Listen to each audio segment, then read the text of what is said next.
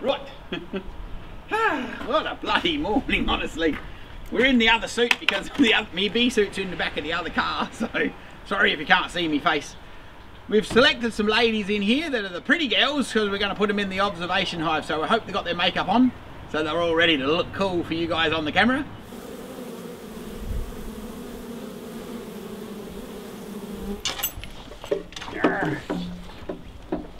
What's going on, kids?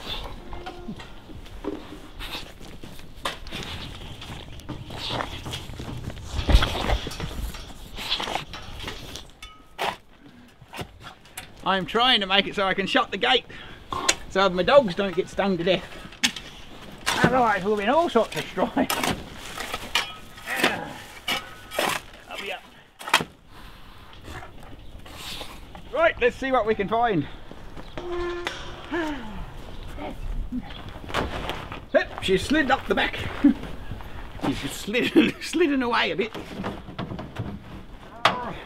It's like Aladdin's cave, isn't it?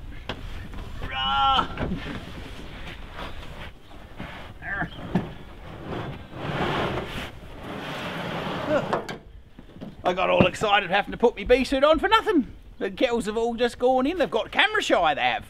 Reckon they know they're going to be filmed 24/7 soon, so they've gone, bloody hell, don't choose us. Dun, dun, dun. Oh. Now this is a little bit of a crazy plan a bloke's got going on. But this is the entrance to our observation hive. And I figure if I put the hive in here, then the ladies will get orientated to this spot a little bit. Well, when we do that this afternoon, because we're running out of time this morning, they'll know where they are a little bit, hopefully. Where's the fucking support when a bloke wants it? You know, just masquerade that you think it's a good idea. Even you reckon it's stupid. No, I think it's fantastic. Yeah, that's the attitude. What do you reckon? Something like that? Perfect. Oh, here comes a girl. Look, she wants to be on camera already. Here we go. Nah, they've gone. We're not gonna bloody even come out to say hello. Hello. That'll be right. After all that excitement, we're not even gonna come out and say hello to us anyway. Yeah. Hello, handsome. Yes, yes, you can smell all that honey. You can smell all that honey, can't you? Yes, you are a lucky boy. You are a lucky boy. Yes. Okay. Well, the lads left me to my own devices, so if you might remember, I smacked the bloody glass in half on the other door, which was very helpful. So while he's been away filming a bit of Blossom and talking to Nan, or my mum, his Nan, I've been here putting my new door on, so it's not a miracle that the glass fixed itself. I did manage to fix it. But one other thing I did, because you know how you are when you're a dad and you're left to your own devices, you get a bit carried away. I decided to put the mesh inside the hive. So I put a little bit of mesh at the top and the bottom. Remember we drilled the holes for the air? And so I've got some mesh now so the ladies won't be thinking that's the exit or the entrance or whatever. And we're about to stick it back on the wall. So, very good timing that you turned up. Here's our special little door next to our bee box. Well, I don't know whether putting the bees in here was all that sensible, but anyway. The things we do for you viewers, honestly, God, I tell you what. To all you professional beekeepers, don't be too mean on me. I am doing my best to entertain people and be eaten by a dog. Get off, lightning. So if I get stung, it's all your fault out there in internet land.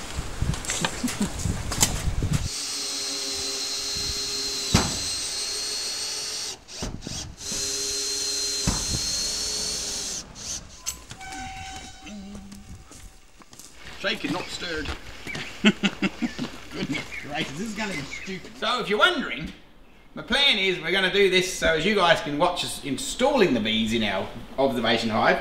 But then I'm going to put this box back out there so the field bees have somewhere to land, and then I'll bring those frames in tonight. So you won't get to see that because me trusty cameraman's got to get home to his wife. Here we go, let's see what sort of madness we create. I might never be allowed back in my shed ever again. My ute's in getting a service and all the hive tools are in the back of that, so I'm reduced to this thing.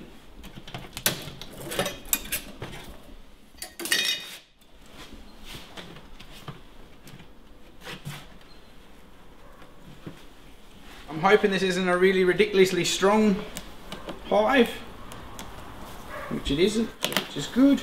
Well, it's pretty good actually, they're pretty chilled out. We're going to find out how chilled out they are in a minute. I'm just thinking maybe we should have smoked them a little bit.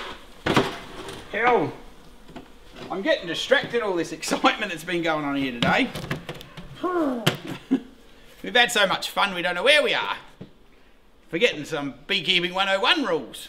Well, these little ladies seem very relaxed for this project, so I don't know. We're going to find out. Hopefully they might be just the one, we might have picked the right ones for this, to pop them in the shed. I reckon we'll put the honey frames at the top and figure out where the brood is, and I don't know. Hey shit, I was just thinking I haven't actually made the actual outdoor cover part, but I'll have to figure that out when the lad's not here. Hello girls. My little ladies. Tell you what, you don't know what the hell's about to happen, do you?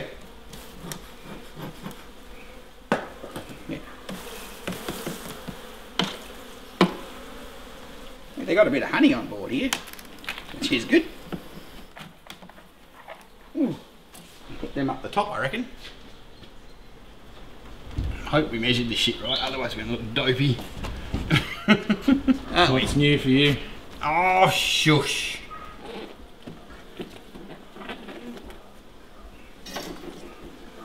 Oh, there's a bit of honey there. A bit of older honey. I think we might have to trim the bottom off of this one a little bit. But, of course, lots. Sometimes easier said than done.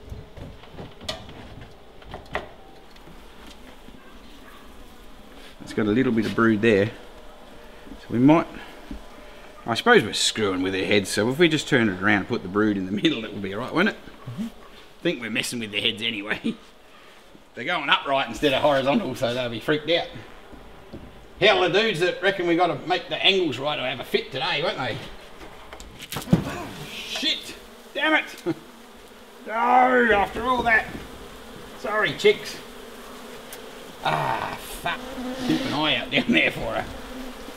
Ah, shit. It's not quite perfect cut, I don't think. My little bits.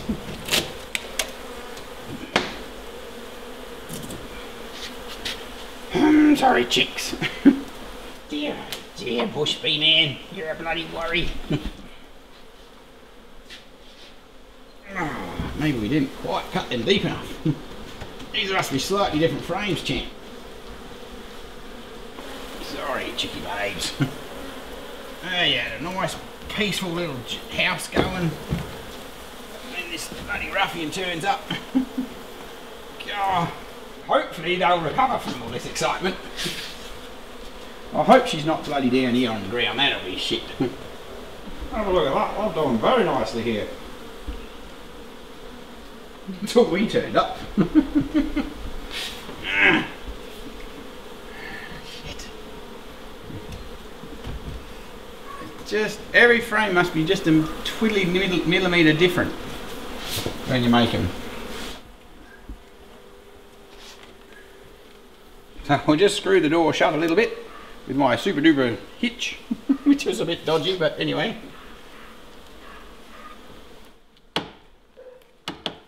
Hang on.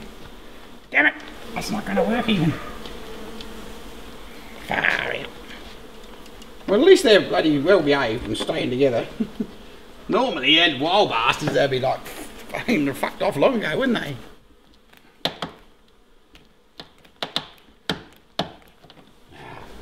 Hang on.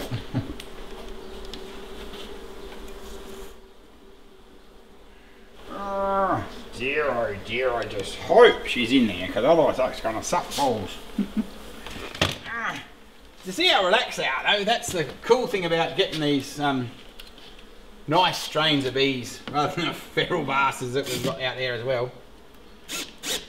And these are young bunyip bees, so cool. So these are the package bees we bought last year from the bunyip bee people, and so they're nice and relaxed. As you can see, they're not aggressive. Like, you try this with some of the other crazy bees that we've got and they'd bloody rip your legs off. They'd probably eat you through the soup. But anyway, they're all happy just to try and stay together. And yeah, we're just hoping and praying that the queens have made it in there safe without getting in trouble. So as you can see, this is the honey that's stored to the outside, but in an upright situation, when you get into a house, they usually have the honey at the top, so that's why I've put it up there. I've put some down the bottom, but we'll figure that out later. And in here, this is where the brood's just starting. She's actually been in here laying, because you can actually see the little larvae and the little eggs in this part, and the nurse bees are feeding away. The really cool thing about it is that it's similar to most insects. Once the larvae's done the process, you know how most, I guess a moth spins a cocoon to live in? But this cool situation is someone else puts them in a thing, they spin a little cocoon inside of here, which is really groovy, and the ladies put a little cap on the top so they can breathe, and then they spin a cocoon and turn into a bee, from a little worm to a bee, same as from a caterpillar to a moth. So the insect world's pretty cool. Just the upside to bees is we get honey from them, hey? Yum yum. Hey, you got a sting on your tongue because you're a silly Billy. Well, we got the bees in your yard, so that's a bit stupid. It wasn't totally planned. But the things, you see, even the dogs have to take a hit for the Bush Bee Man show. Poor old dogs have even gone to accommodating for the bees. So that's where the opening needed to be so we could film things properly. Anyway, I just thought I'd show you, these are the field bees. That was the hive that they recognised. So the field bees are all coming back and they're depositing their nectar on that frame we left in there. And then tonight, when that's all settled down, I'll just grab that box and put that frame inside the hive as well. And hopefully they'll be orientated at this spot anyway, and they'll find their new opening, and away we go.